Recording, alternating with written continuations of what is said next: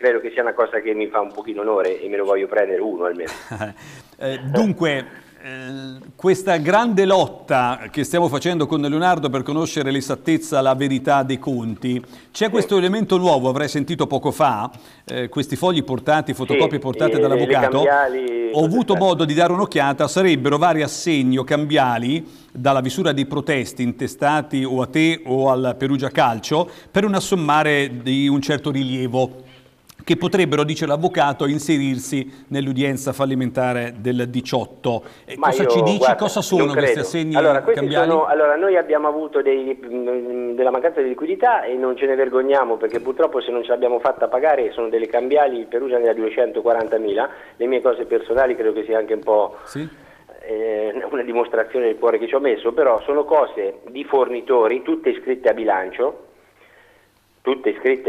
Quindi fanno parte di quei 4 milioni e 6? Noi riusciamo a pagarle, vengono immediatamente cancellate perché le cambiali si cancellano in un istante. È importante, Leonardo, scusa, fanno parte di quei 4 milioni e 6 certificati dal collegio di garanzia? Assolutamente, quelli che sono del Perugia sono tutti di fornitori o di persone che non siamo riusciti a pagare in tempo, che appena le paghiamo le togliamo da quel foglietto che con molta eleganza è stato portato. Fanno parte di quell'ammontare, è importante? Assolutamente sì. Tutte le cambiali che sono firmate dal Perugia sono nel bilancio dei fornitori, quelle pagate e quelle che ancora non abbiamo pagato, ma che speriamo di pagare presto. Senti Leonardo, scusami, cercheremo poi di capire come va a finire. Abbiamo capito un po' tra le righe in questi giorni che la presenza di Ermanno Pieroni in qualche maniera, che alla fine va a rappresentare un gruppo che andremo a conoscere, ovviamente ti ha un po' infastidito, perché abbiamo capito scusami, fammi finire la domanda Leonardo, scusami. Ho capito comunque che fra te e Ermanno una misata un mese e mezzo fa è intercorsa una telefonata nella quale magari tu hai provato a chiedere al direttore se c'erano le condizioni magari per poterti dare una mano. Questo è quanto. Allora, guarda, io con Ermanno Pieroni ci conosciamo da quando sono nel calcio, perché abbiamo fatto da consulente qualche volta nel mercato. Io l'ho chiamato, ha ragione l'avvocato, un mese e mezzo fa circa. Quindi ridice tutto, no? Sì, assolutamente. Io l'ho chiamato perché, diciamo, una persona, mi sono fidato, io ho chiesto se poteva darci una mano o sul mercato, magari, io ho spiegato un po' che soffrivamo di esigenze di cassa.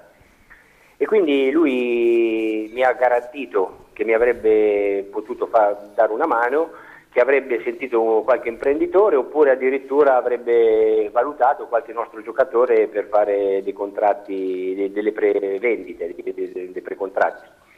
Da quel giorno io non l'ho più sentito e l'ho sentito sotto un'altra veste, quello di acquirente oppure pseudo-acquirente per qualcun altro. Questa è la realtà del fatto. Magari il fatto che lui, Leonardo, possa aver fatto delle verifiche, magari parlando anche con degli imprenditori, magari a un certo punto sia un po', non diciamo spaventato, sicuramente un po' sorpreso che per dare una mano a una situazione difficile. Spaventato di cosa? Allora, noi non possiamo permetterci tutto, no? Ma due cose non ce le possiamo permettere. Una, di dire ai giudici quello che devono fare e non dobbiamo nemmeno nominarli. La seconda, devono farlo loro, noi non ci interessa. Io stamattina sono andato in tribunale con un'ansia. Non sono andato in tribunale, ho mandato in tribunale, ho seguito ovviamente con l'ansia per il cuore che ho per il Perugia, ma non ho mai detto a un giudice quel che deve fare, mando gli avvocati e il giudice sa da solo quello che deve fare.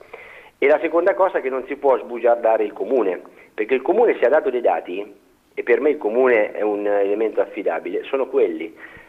Stop, le cambiali che voi avete sventagliato e che noi non abbiamo pagato e purtroppo non ce l'abbiamo fatta, ma le pagheremo.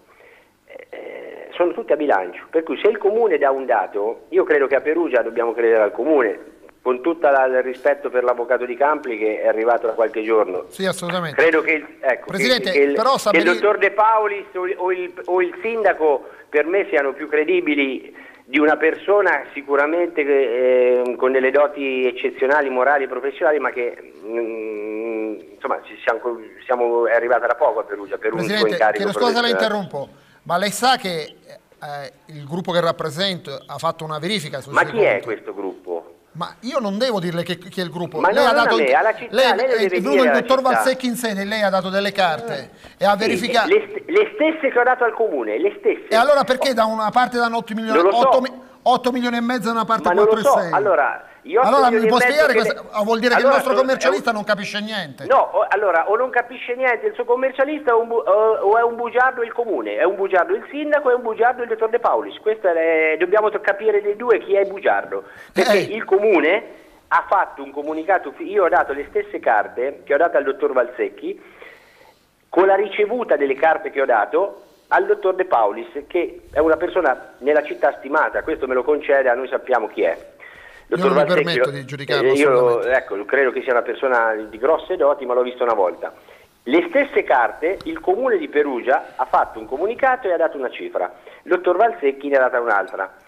Io non a caso l'ho data al comune, perché purtroppo temevo una cosa, che dopo un'ora o 2 ore, questo è stato un comunicato del direttore Pieroni, dopo un'ora che erano andati via da Perugia, credo che almeno un'altra ora ci vuole per arrivare a Firenze, perché io ci vado dalla mattina alla sera a Firenze, ha detto che i debiti erano un vortice.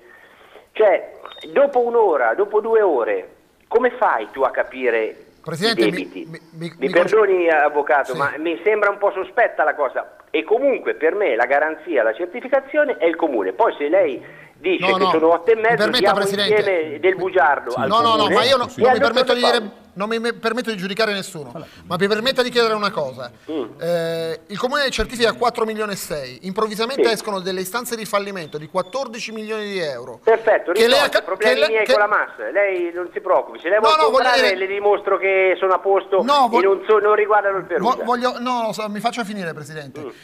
14 milioni e 6, 2 milioni e 950. Sì, contenziosi miei con la massa, risolti con i personaggi stamattina. E se lei dovesse cedere domani la società, facciamo l'ipotesi a Pieroni con una trattativa normalissima, e dovessero arrivare altri debiti, chi se la accollerebbe questi?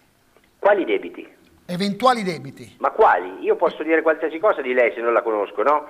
Questi 2 sono state 2 istanze, lei viene da me, fa la trattativa e mi dice: ascolta, mi chiarisci bene con questo dottor Lo Sole o con Luca Pomponi come sono le cose, e io le faccio vedere che il Perugia non c'entra niente e non c'entrerà più niente, non ci sono altri debiti. Poi lei è un avvocato, sa come prendere le garanzie. Quindi è una storia della massa della sua azienda. È una storia della massa che è stata portata nel Perugia e comunque è stata tolta completamente. Lei venga a fare una trattativa e io le faccio le dimostro, se no lei non compra ovviamente, anzi fa altri passi, che il Perugia ha i debiti in bilancio, ha quelle belle cambiali che lei ha sventolato, non pagate, non ce l'abbiamo fatta, ma faremo di tutto per pagare i nostri fornitori. Io non faccio il fallimento pilotato per non pagare le tasse o per non pagare dei fornitori che alcuni hanno 3, 4, 5 mila euro e si fanno, mi permetta, il culo dalla mattina alla sera, perché io non sono riuscito a pagare, ma io li voglio pagare. Ci provo fino alla fine, non faccio il fallimento pilotato questi fornitori non dobbiamo giustificarli noi, No, sono io il colpevole, non è mica lei, avvocato. Lei ha fatto bene a farle vedere, così è giusto che sono venute fuori anche queste. Ma io, il fornitore di 5.000 euro che salza la mattina alle 6, finché posso provo a pagarlo, non faccio un fallimento pilotato oppure porto i libri in tribunale. E soprattutto mi perdoni una cosa, io i libri in tribunale posso anche portarli, io li posso portare, ma se dietro a una soluzione non c'è una persona che possa essere già fallita prima di me, io oggi non sono fallito, e che non sia disinibito dalla Lega e che non abbia altre condanne per bancarotta fraudolenta. Allora lei mi porti e faccia il nome, Moratti, Spinelli, quelli che si fanno, il presidente Ruggeri, e io le posso anche decidere per il bene dei tifosi, per il bene della città e per il bene di tutti, di andare in tribunale e dire: signori, faccio un gesto, porto i libri perché dietro c'è una persona che mi garantisce. Ma oggi chi mi garantisce? A me è apparso soltanto Ermanno, mi faccia finire, è apparso Ermanno Pieroni, che io stimo tantissimo come direttore competente di calcio, che ha avuto comunque dei problemi che io ancora non ho avuto. Mi porti un nome e io faccio anche un passo, ma me lo porti il nome. Non mi porti, alla gente non può portare ipotetici fantasmi. Se lei ha un nome credibile, lo porti in città e troverà un presidente che farà un passo che la sorprenderà, perché io lo posso anche farlo. Presidente, ma non la nostra credibilità mi perdoni, non per una persona, io sto dicendo la realtà, come lei ha fatto vedere i Cervel, io leggo e dico cose pubbliche, che è fallita e che ha avuto 4 anni e mezzo in primo grado per bancarotta fraudolenta e che non può figurare perché non è una persona che può figurare a livello sportivo. Mi porti un'altra persona, io le porto i libri in tribunale, ma una persona che sia credibile. Presidente, io credo che Ermanno Pieroni paradossalmente sia la persona più credibile, perché è stata lei stessa... Ma per carità, io assolutamente. Lo stimo. Però Presidente... mi perdoni, come io ho quei protesti,